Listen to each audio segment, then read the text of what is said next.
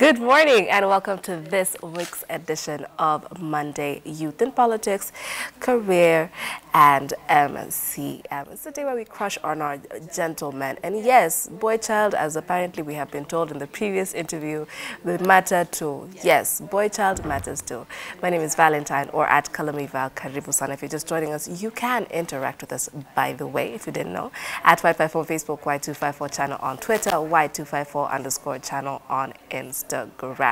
Now, we just had a very interesting conversation, or rather, Stephanie Ayeta had a very interesting conversation with a youth pastor. And in case you missed it, don't worry, I think we can fix it. But in the meantime, right now we've entered the political phase of the day. We'll be discussing the state of the nation, everything from tax to religion, and apparently we have the former President Uhuru Kenyatta, who is spearheading peace talks with the Eastern Congo. Everything under the sun. Are you excited? Remember, use the hashtag Y in the morning. Now, before all that, allow me to let my panelists introduce themselves. Good morning, guys. Good morning. Karibuni sana. Let me allow the lady to start. What is your good name? My name is Matheka Josephine, a student leader at the University of Nairobi. Yeah. Oh, you look so fresh and ready for the day. Okay, thank you. How can we find you on social media? Oh, on Twitter at Ngendo Matheka, on Instagram Matheka60. Yeah, thank you. And you are, sir? My name is Darren Juma. I'm also a finalist student at the University of Nairobi. I'm a council member to Gutuke Revolution movement. I'm also the deputy country director Clean Up Kenya and founder and director Darren Foundation. Yes. You have a lot going for you, I see, and you're not even done yet. You're going to disturb these streets. I see a future president in the making. Thank you. All right. You Can we find you on social media? Yes, Darren Hart J at Twitter, Darren Hart Darren Hart on Facebook and Instagram. Yes. All right, guys, I don't even know where to start from. There's so much going on in the country right now. So the first just page, the first thing I see is fuel prices jump by 12 shillings per litre in the budget plan. I'm already tired. Safety warning as schools open, which is ridiculous to me. Can we just talk about this in passing? Education CS puts head teachers on notice over quality of food and well-being of students. Why are they being put on notice? Is it not common sense, sorry to say? Are they not supposed to have standards, hygiene and things like that in school? Why are we being told you should? Thoughts? Okay, I think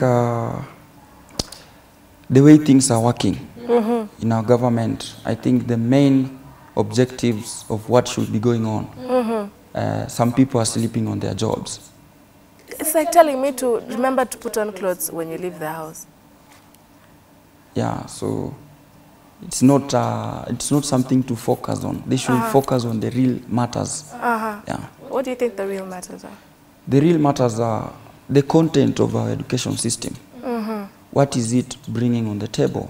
When we are talking of the CBC, the content that our people are swallowing is very low. And that's why you find questions like those, that wear shoes before you go to school, go and draw a locust and the head of a cow.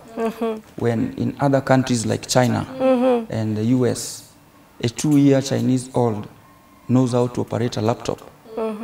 And in our country, the 2-year-old child still wears the napkin. And that is what translates those questions. Let me ask you a question.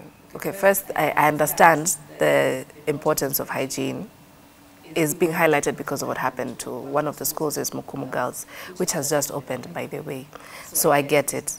But this is not something we should be discussing. It should be basic. But someone asked me, or I watched someone, I was having a dialogue with someone, and we realized in places like Asia, Japan, China, we have, I'll give a shot to Malaysia, they learn in their traditional language. You know, mathematics is taught in Bahasa Melayu, science is taught in Japanese. Anything is just taught in their own language. English is a language that they learn. But sisi kila kitu ni kizungu tu. The only time I think we read our cultural language is when the Bible is translated. Do we have a problem as Africans? Of course we have a problem. Yeah, no offense to say that. I mean, like, the education, like in Kenya, like it's not given priority. I mean, like, they've changed like the way it was before and the way it is right now. I mean, like, it's really affecting a lot of students and also parents, because they have to help their kids, especially the CBC. I mean, like, it's so difficult. Like, the parents, like, they're busy with their work, their job. I mean, they rarely get time to help these kids. They've been told, I don't know, they got to make a 5-year-old is being told, I don't know, to make I mean, like, weird things, and it becomes so difficult, like, for them. Yeah. So we need to pull up our socks Yeah, a we little need bit. to. Okay, now there are two main things that are making Kenyans have a type of feeling, and one of them is tax. But I want us to finish with that because that is chapter 12 of the Constitution. So we're going to start with chapter, I think it is 4. Wait a minute. Yes, chapter 4, which is religion and freedom of worship. But let me give you the backstory. So for 2-3 weeks now, there's been an uproar because of a situation in Shakahola. So yes, there's throwing of names. We have Pastor Mackenzie. Somewhere along the way, we had Pastor Ezekiel also being mentioned. But the gist of things is there has come to light that there is a mass grave. Apparently now people are being quote-unquote brainwashed by a certain group of people or a certain church. So the idea was ati una fast hadi uende to direct kwa Mungu. I don't know what kind of doctrine that is, but it affected people. I mean, you know, nikisikia, I was like, and there's someone who's believing. I'm a lover of food, so mimi huwezi nipata hapo kindly. But it shocked me to think that, or to hear that, it's not just watu wa mashinani. It's people who are also educated, people who are even going to the extent of selling their land, anacha kazi, nivo, twendeni bus, and going the full extent to starvation. Yes, so phase 2 actually is happening tomorrow of the exhumation of the bodies. And apparently there are about 112 graves that have still not been accessed. So it's devastating. So in comes the CS, Professor Kithure Kindiki, and yesterday he mentioned in passing that there may or may not be he was leaning on the regulation on religious institutions. Now the question is, will it infringe the freedom of worship? What do you think? Okay. I think there is a problem with our country. We all have access to the Bible. And anybody can read and access the Bible. And if you see something that is not even in the Bible, then it should be questioned. So to me, the church must be regulated in a way that we must have like a council that can oversee what is going on in the church. These bishops, big churches, they can come together, form a council that can oversee what is going on in the church so that to regulate such incidences. But again, I'm also questioning the security intelligence of the country in that this country is distributally, as in it has like a factory how we get the information from the top of the president down to the village Nyumba Kumi leaders. Now the question comes, how did the government or the director of criminal injustice or maybe the DCI, how did they fail to know that? Because we understand that in Kenya, for you to bury anybody, you need to have a permit. When these people were dying and they were being buried, were they not given a permit? We have political leaders in that region. What did they say? Because we all understand, if somebody dies, they normally call the MCA, the chiefs, the MPs, they're in the know. So there's also a question of the poor leadership in that area, a failure of security systems, and what I can say without fear of contradiction is the director of the NIS and the boss of DCI, I think they should resign. Wow. Yes. And if they think that they should not resign because they didn't know, then that makes it more reasonable to resign.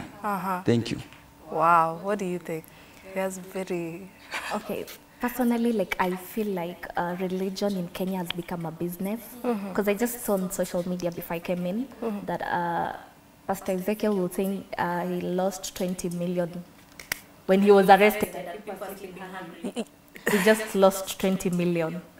And another thing is, like, I feel like we as Kenyans, I mean, like, we are beyond being told, like, I want to pray for you so that you can get a car. And I mean, you can't get a car without working. You have to. You can't buy a land without working. Like, you have to work. So, like, I feel as Kenyans, we are also, like, failing ourselves. Yeah. See, now, what is amusing me is now this story has a span of 20 or so years. So yesterday, Pastor Mackenzie's son, I think 21, came out and said, Pastor Ezekiel's son came out and said, in fact, my father around 2015 hapo, hata alikuwa ameacha kuhubiri, he was a farmer. Haiwezi kuwa na part of these things you are saying at sijui people have been buried, sijui where. So, do you think that the plot is just thickening now, it's just becoming entertainment, or what do you think is going on here? I think people should be put to books and they should answer. When right now in Kenya, we have churches, we can't even mention their names.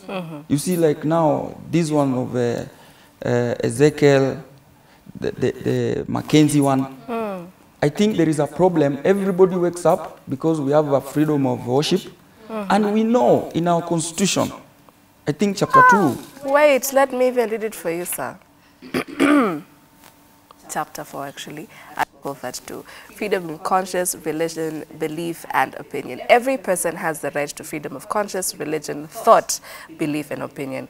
Every person has the right, either individually or in communion with others, in public or in private, to manifest any religion or belief through worship, practice, teaching, or observance, including observance of a day of worship. A person may not be denied access to any institution, employment, or facility, or the enjoyment of any right because of the person's belief or religion. Correct. And that is also one problem that gives Kenyans, that they can just wake up, they say, I was called by God, the Spirit, the Holy Spirit, I'm now a pastor, and they start their own cult or something that is not even biblical. And that's why I was saying we need to have a council that oversees. In the US, for you to have a gun, they allow, but they do a background check. Some questions. That's a bad example because they have so many shootings all the time. Yes. Now the question will be, those background checks are meant to limit who is to be given a gun. Now, those background checks, when we have them here, for these people who call themselves men of God, pastors, I don't know, prophet, these background checks is not to put away the church, but it's just to check, does this person qualifies? Does he preach, is he preaching the word of God from the Bible? Or is he using something that is not known, like the Mackenzie one? So, we need to have this council that oversees. Remember, in the Constitution, chapter 2, I think, it has given that freedom of worship, yes, but now there is no state religion. For example, people are saying Mackenzie was seen in the state house. The other time we saw that the altar is being erected in the state house. You see such like things? If Mackenzie was there, how sure are you that he will not even infringe or maybe affect the Speaker of the National Assembly or the next, even the President? So that we can have even the laws that will guide them to bring that religion here. We will all die, so nobody is safe, even us. In whose hands are we safe? We are not safe. So what we need is to regulate these people through a council of religious leaders, maybe Catholic Church, Anglican, and other churches, so that this board, they all know the Bible. They are preaching the Bible. So if you come with something that is making people to die, it will be questioned. But let nobody just wake up in the morning start preaching their own beliefs, and it's killing us. Yeah, so that is my take. What is your take? Okay. Sorry, just let me twist it a bit. Assuming it's not as extreme as this situation where it's leading to malnutrition, suffocating of children, which, overdue, by the way. But if it's not that extreme, do you think that the church should remain independent? I feel like it shouldn't, because they should be guided. They should be guided in a way, because if they're not guided, they're going to go out of their ways, and still go back to the way it was. So I feel like they should be guided. Who is? I know you stated a structure of different denominations, even denominator, like the church, yes, but tofauti, denominations of churches that comes forth and bring a council. Does that mean now, come election time, the next person vying for president or vice president, yuko sure hata ende yo kanisa alafu atupige magoti and all these things? So are we still going to marry politics with the church, or are they going, now we're going to finally sever that tie? What's going to happen? You know, now politics and church go hand in hand, because we all know that the president now, President Ruto, he rose to power through church. Yeah, visiting the church, and you've seen recently he's going to mosques. Maybe he's planning for 2027. And now, when these people have numbers, me as a politician, I want to buy, right? There is this church that has 3,000 people. There is this mweshimiwa or pastor. When you visit them, you will have to support what they do, because he will tell the congregation not to vote for you because you don't believe in that church. So politicians like camouflage. They say, I'll even build this church to entice the man of God, buy the man of God big cup of tea and coffee, so that this man of God will tell the congregation, vote for this person, is ours. So there is a disconnect between, there is a connection between politics and the church, and there should be a disconnect, because if I don't believe, if I don't come to this church, you should not judge me on the basis of how I'm coming and building your church. Judge me on my values of integrity as a leader. So that is a problem also we need to question. Yes. There's no place sacred. Kuna juzi nimeenda Western Matanga. Kidogo, okay, first of all, it was a bit of a culture shock for me to sijazoea. Na stienda disco Matanga, and I still feel some type of way about that, but that's neither here or there. So nikaenda alafu, suddenly from nowhere, nakutana na anaitwa nani huyo? Wajakoya. And then, okay, I think, yes, bereavement, sorry, prayers. And then suddenly he starts talking about maandamano at the time. It was a few weeks ago. It's nowhere sacred. Like, hatuwezi tu kaa tu mahali ukwe tu politician or tulie tu. You must bring up your agenda. Do you think there's a... Darren is looking at me like he has something to say, but talk to me first before I come to Darren. Okay, I feel like we always bring political issues on the wrong places or the wrong platforms. I mean, you can't go to a matanga, people are mourning, and you start talking about politics and mandamano. I mean, you're not, what do I say? Awombolezi na hawa watu. You are here for your personal reasons. Yeah. But Darren did say there are numbers there, so I understand the logic, but you're not supposed to bring different things or different occasions. If it's a burial, let it be a burial. If it's a church ceremony, let it be a church ceremony. Yeah, and if it's a political ground, let it be political. Yeah. Now, to add on what she has said, you know, these things comes with money, the influence of money. Kenyans, most of them are unemployed. A larger percentage are the youths. And so when these people come to these numbers, the politicians, they work with money with them. And so whatever he wants, he can get away with, even at the funeral. And that is a problem that Kenyans need to address, not the leaders.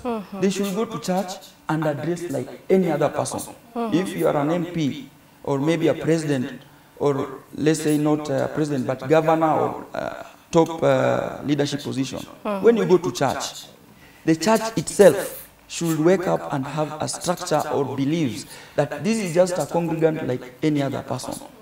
When they come to church, most of the time they are taken to sit in front and they are put in the program.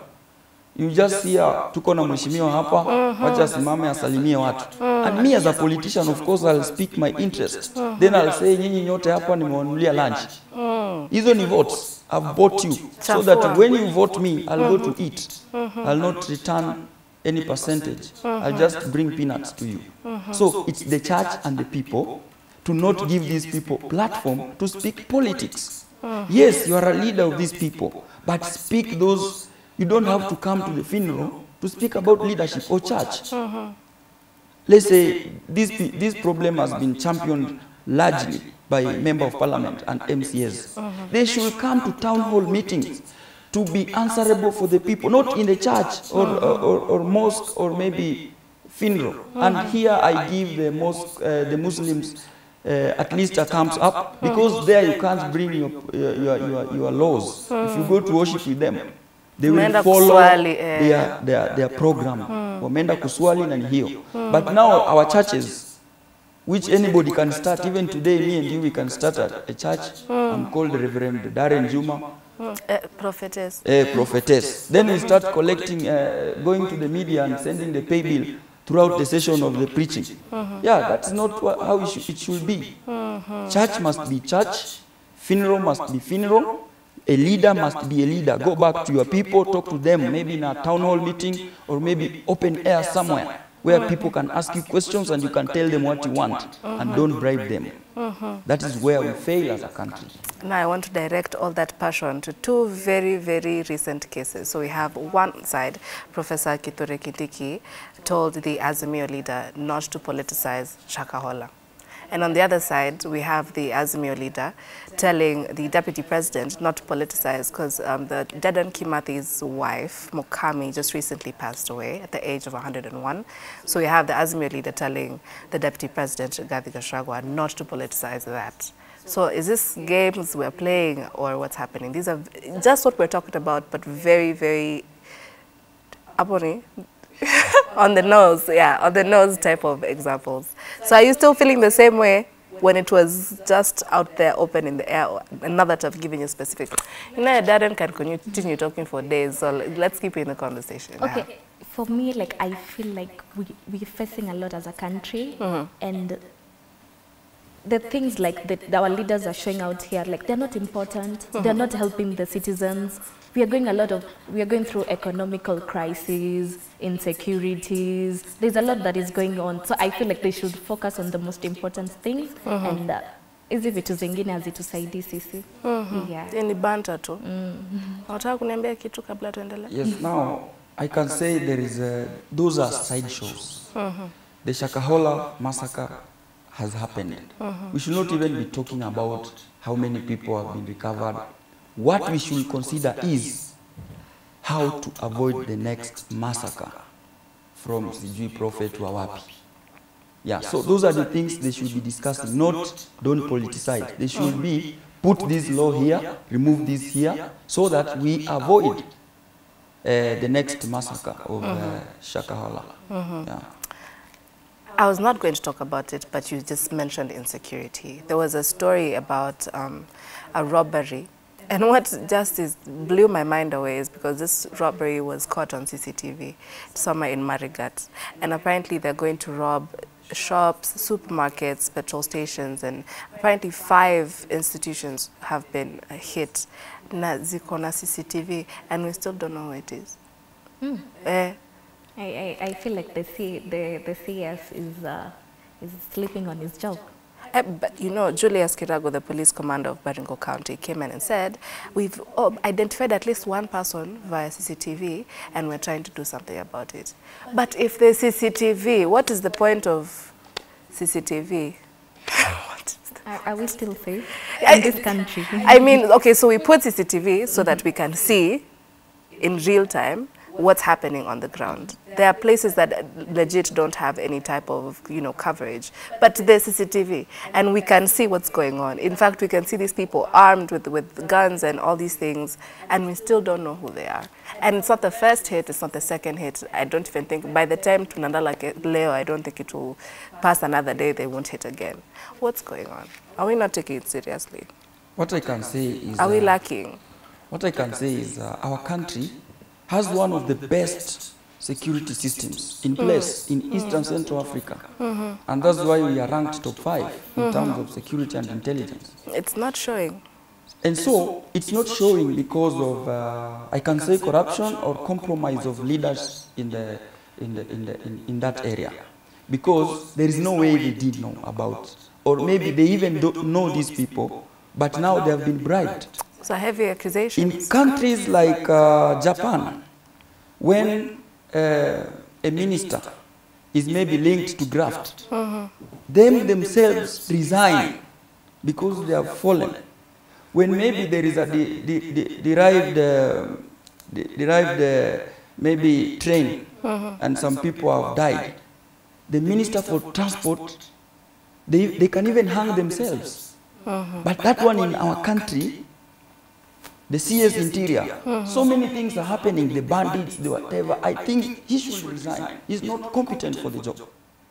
We can't be hearing about bandits. He just got into office. It doesn't matter. It doesn't matter. It doesn't matter. Don't you see even police taking bribe when you are coming through a matatu? Every day I see that. It shouldn't happening. Rome wasn't built in a day. No, we can build it. So how many days do we need? Talk to me. Are you in the same school of thought? It's a culture that is killing us. We will continue living in poverty, economic crisis, fuel prices going up, and crying every day, unemployment to the youth, because what we are losing in terms of negligence in positions of power, and what we are losing in terms of corruption is much more than what we need to do or to get into economic growth. Yes. Are you in the same school of thought? Yeah. Where's the Matunia? Okay. Dad will outtalk you. Okay, I feel like our leaders are incompetent in a way.